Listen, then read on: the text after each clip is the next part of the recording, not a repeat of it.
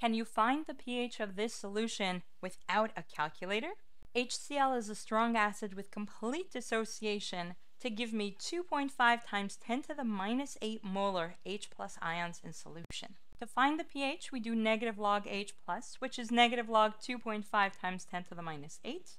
The shortcut for logs without a calculator is to first round your base to the nearest one, and then take the absolute value of your power, in this case 8, giving me pH is equal to 8. But wait a minute, isn't anything less than 7 acidic and anything greater than 7 basic? This is a trick question. If I add a tiny amount of a very strong acid to a solution of water that already has an H plus concentration of 1 times 10 to the minus 7, we raise the H plus by a tiny amount. And so my solution won't be basic, instead it'll be slightly more acidic. In fact, calculator says 6.9, which is close enough. Comment worksheet below for even more practice on pH and buffers without a calculator.